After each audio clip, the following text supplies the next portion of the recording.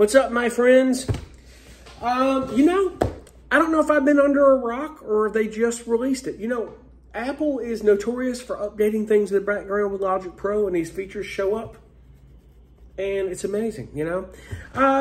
Speaking of that, I use Ozone from iZotope, and I love it. And it's really helped me learn about mastering and doing all this stuff. But I just noticed that Logic Pro, and I did it by accident, has a mastering assistant.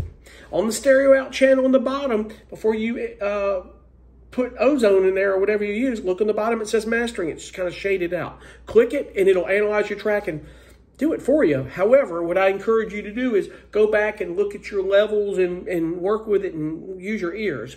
Don't just let it do everything for you. Understand what you're doing a little bit, but it will teach you. It'll give you a starting point. It's really cool. I've been using it some, and I absolutely love it, and I encourage you to do the same. Let me know in the bottom if you've been using or what your thoughts of it are. I love Ozone, but, you know, kudos to Apple and Logic Pro, man, for doing this. Yet again, man, they've been doing a great job with this stuff. Can't say nothing but good things about it. If you're a Mac user and you don't use Logic Pro, try it. You can at least try it. But I'll tell you one thing in my advice in this. I've said this about DAWs. You know, you do what DAW works best for you. If you're a Mac user, I'd pay the $200 for Logic Pro, and I'll tell you why.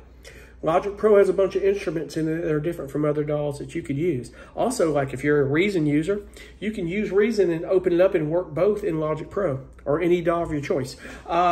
Vice versa, you know, I mean, there's a lot of things you can do. Rewire is amazing. But anyway, being that Reason is a VST and a lot of other DAWs have where you can bring their effects and stuff up in Logic Pro and other DAWs and back and forth, like Persona Studio One Pro, their effects, you can move them around and use them, and I can use some of them in Logic, or I can use some of them in Reason. I think it's cool, and it's opening up, you know, cross-platform. But the cool thing is that your DAW is an instrument, and there's a lot of things you can learn about it and use. Don't be afraid of it.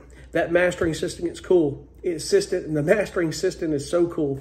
And I encourage you to try it. And if you're not good at mastering or anything, click it. Let it analyze your track and let it do it and understand what it's doing, and kind of learn about what your threshold should be depending on your genre of music and what you're doing. And let your ears be the judge, folks. Hope that helps you. And chime in below with your thoughts on it. We'll see you on the next one. Be cool. Bye.